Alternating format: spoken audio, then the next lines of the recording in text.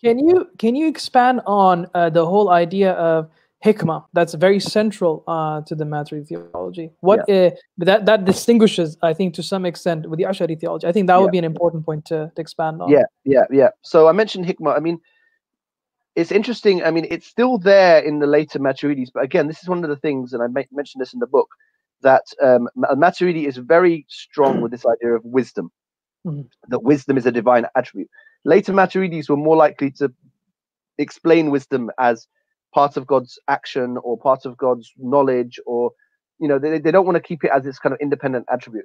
But for Maturidi, that's very important. And really, the way he sees wisdom is, on the one hand, he's saying that God, knows which place to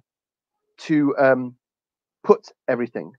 To put everything in its place is wisdom, right? But he admits that this is just a kind of illustration of it, because ultimately it's a bit deeper than that. It's the divine intent, we could say, that is for how things will be in the creation, how things are to be. This idea of wisdom, the divine plan, as it were. And this is, it's something that's in the Quran. The idea of Hikmah and Allah's Hakim is very present in the Quran, but it's also something that was present in his environment as well. And maybe that partly explains his emphasis on it. Other figures of his time in that region talked about Hikmah. But what's important about it for theological purposes, in my view, is it allows, on the one hand, an eternal grounding of God's sort of the moral aspects of God's nature, we could say. So, like when God commands something, why should that be the command and not something else? Right. The explanation, the grounding of that is in this idea of God's wisdom. Now, the difference, for example, to the Mu'tazila is the Mu'tazila tend to try to ground God's action in a kind of goodness that is essentially considered to be external to God. It's a kind of a rationally understood system that God is held up to, and so God is subjected to that framework. Yeah. And this is problematic potentially because you're placing, the issue for Sunni thinkers is that God has to have this omnipotence and complete power and control. But then how do you, it's this classic conundrum. How do you marry that with human morality, free will, and responsibility?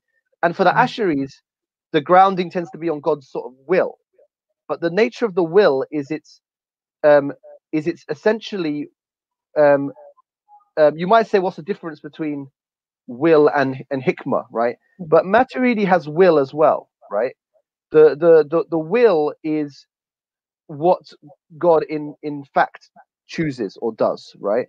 Out of all the possibilities that he can create, right? That's what will means in this context. Yeah. So the wisdom is something that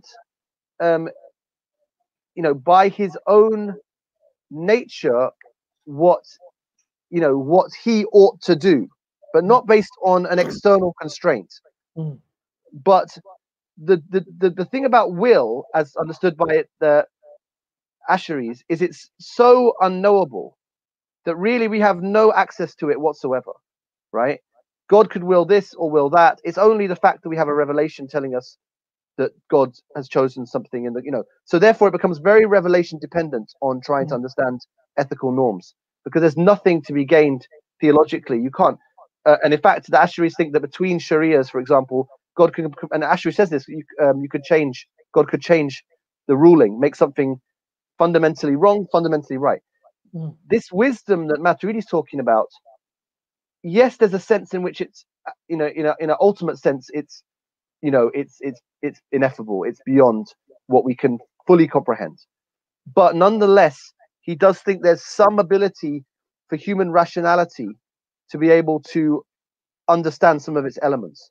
So what this allows is certain judgments, for example, that God can't. It's what's famous issue, taklif ma la yutaq, that God does not burden the believer beyond what the believer can take.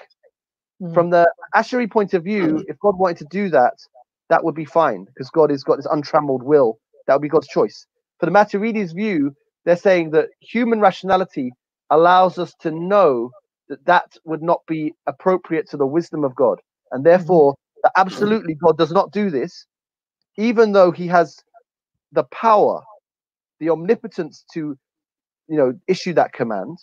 It's not a lack of omnipotence, but his wisdom means He never will. And so it opens up, in my view, a kind of dimension that allows a sort of theological resolution to some of the problems that you get between the sort of the famous sort of Ash'ari and Mu'tazili debates.